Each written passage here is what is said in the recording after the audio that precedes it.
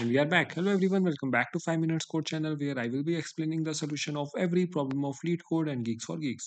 So without wasting any time, let's get started. Today's problem is diameter of a binary tree which is marked as a medium level problem. Let's find out what we will be given into this problem and what we have to do.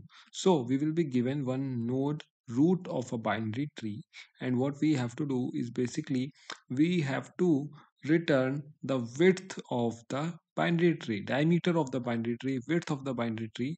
And what is this? It is basically the number of edges on the longest path between two leaf nodes in the tree. Okay, all right. I think I understand it's a bit confusing. We will understand this. And this path may or may not pass through the root.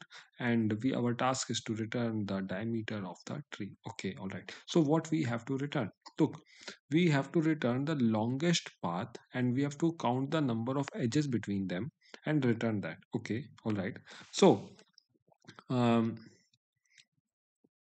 look, what is the longest path here? The longest path here is this. How many edges are there? 2. We will simply return 2. Okay. All right. Moving on. If we consider this binary tree, what is the longest path here? So the longest path here is something like this or this as well. Okay. All right. And in both the ways, what is the maximum number of edges? Maximum number of edges are 4.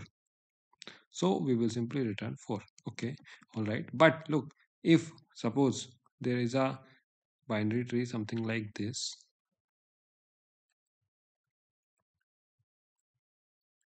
and this, so what will be the diameter of a binary tree now? Look, longest path, one longest path is this, one long path is this. Okay, all right.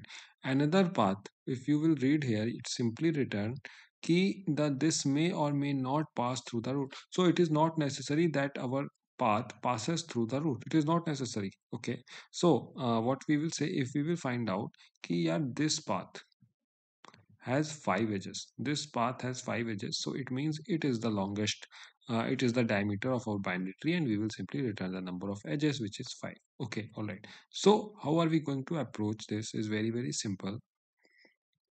Look, I'm currently at 5. Okay, all right.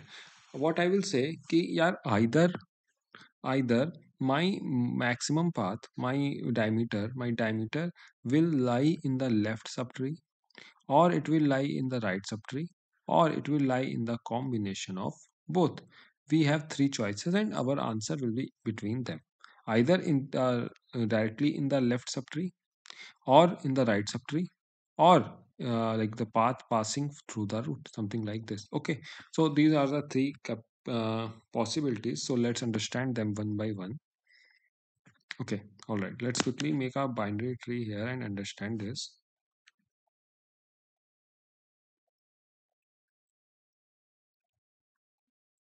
Hmm.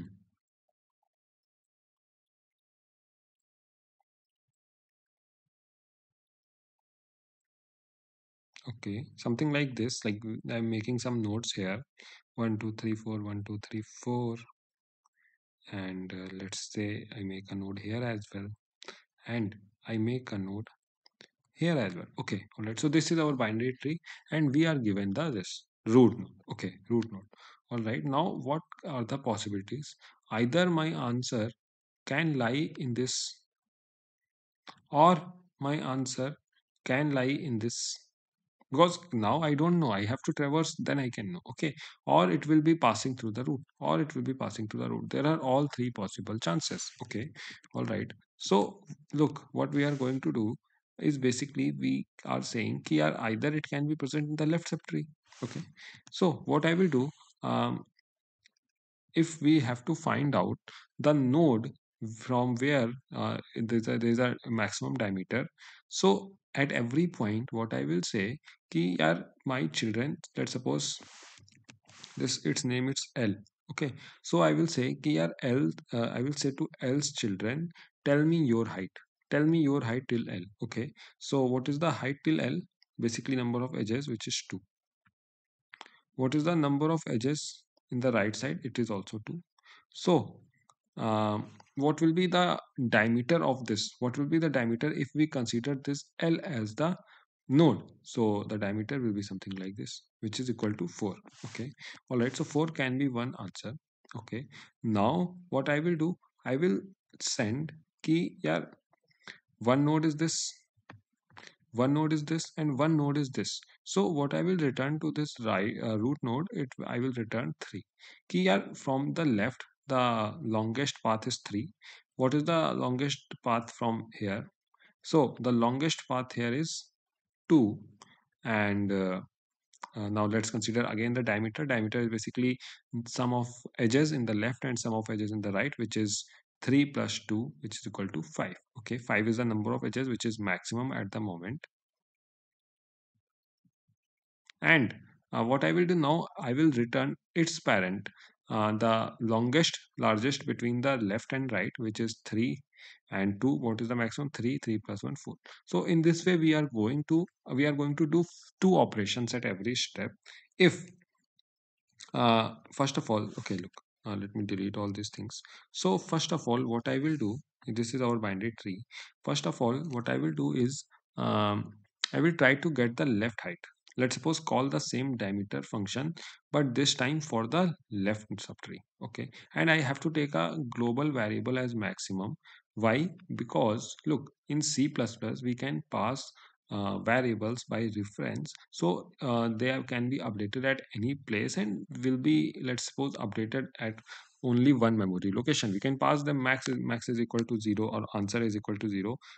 Its address I can pass, and then it can be accessed across the program. But in Java we cannot pass through object reference value. Okay, so that's why I'm taking a global variable which is max is equal to 0.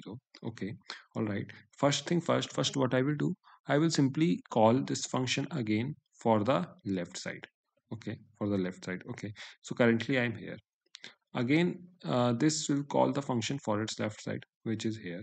Okay, now again this will call the function for its left side, which is null. So at any point when I will get null, I will simply return 0. So from the left it got 0, from the right also it got 0, and maximum answer can be what? Nothing, because there are no edges here. So my maximum is equal to 0. But now what I will do, I will take the maximum between the left and right, which is both 0, and I will add 1 to it. So it means from here I got 1. Okay, from here I got 1, and from the right side what I will get? From the right side I will get 2. Why? Because here both are 0 0. This is 0, this is 0, and no, here both of the edges are 0. Okay, so what I will do, I will simply take the maximum of them, which is 0, add 1 to it. So here it is 1. Okay, all right, now again 1, and from the right side I'm getting 1, from the left side I'm getting 0. Maximum of them is 1, add 1 to it, which is 2. So I got 2 here, 2 from here, 1 from here. So what is the sum? If I will, let's suppose, add one more node here, what is the maximum I will be updated? 2 plus 1, 3. So which is greater than maximum, so I have updated 3. 2 plus 1 basically comes from 2 is the number of edges on the right side, and 1 is the number of edge on the left side. 2 plus 1, 3. Okay, now what I will return to its parent, what I will return to its parent, very very simple. I will take the maximum of left and right, because we can only consider one path, one direct path. Okay, so 1 and 2, maximum is 2 plus 1, 3. So 3 is updated. Now you will see, let me quickly delete all these things once again. So on updating the maximum, what I will do is basically I have to consider the longest path. So longest path either is this, okay, either is this till here root, or it is this. So which is the longest? This one is the longest, so I will consider that. So on coming here, what I will get is basically 3 nodes from the left, and 1 node from the right, which is equal to 4. So 4, now maximum has become 4. Okay, all right, maximum has become 4. And in this way, if there was a more parent node, I will take the maximum of 3 plus 1, add 1 to it, and return to its parent. So in this way, we are going to do two steps. First one, get the left and right diameter, okay, and update the maximum to left plus right plus 1 and current maximum. And what I have to return to its parent function, basically the maximum of left and right, and add 1 to it. Okay, so these are the 3 4 steps which we are going to do to solve this problem. I hope it will be very clear to you. So now let's write the code of it. But before that, if you have not subscribed to the channel yet, please subscribe, because it will really motivate me. And it basically, I'm making videos at 1 o'clock in the night, so I expect you guys to please subscribe the channel, like the video, comment down. And I have made a very cool Chrome extension for you as well, with which you can watch the tutorials here only, instead of moving to YouTube and watching it there. Okay, so the link is in the pinned comment. Make sure to check the extension out as well. Now let's quickly move on to the code section. First thing, what I'm going to do, take a global variable with, let's suppose, answer, and it's currently 0. Okay, all right. And if you are coding in C++, you don't need this answer global variable, because you can pass the variables in, like say, the reference of variables we can pass in C++, as long as I know. Okay, so we can do that. And let's suppose calc is the function. I'm passing the root here, and I will receive it here with basically int and calc, and I will get the node root, something like this. Okay, so at any point, if my root is equal to null, it means, at any point if root is equal to null, it means there is no node, and I will simply return 0. Okay, otherwise what I'm going to do, calculate the left side. So left is equal to, again call this calc function, but this time for the left, root dot left. Okay, and again I will do the same thing, but this time for the right, root dot right. Okay, and now what we have to do, we have two things to do. First of all, update our answer. So my new answer will be, answer is equal to math dot max of answer, comma, left plus right plus 1. Okay, very simple till this point. I will not do plus 1 here. Why? Because I am counting number of edges. Okay, so number of edges in the left, number of edges in the right, and that's it. Okay, and after that, what we have to do, we have to return to its parent the maximum between left and right. So simply do math dot max of left comma right, and this time I will add 1 to it. Okay, so that all the current edge is also considered, because look, till this point I am 0. Now I am returning this to, let's suppose both are 0, left and right. Now I am returning this to its parent, so I will consider one edge of this, one edge of this. That's why I'm doing plus 1. And yeah, I think that's it, guys. That is it. Let me quickly write return 0. Oh, what I've missed, I will have to write return 0 here. So let's quickly try to compile this, and I hope it will get accepted as well. Okay, oh sorry, I'm not returning answer here. Very silly mistake.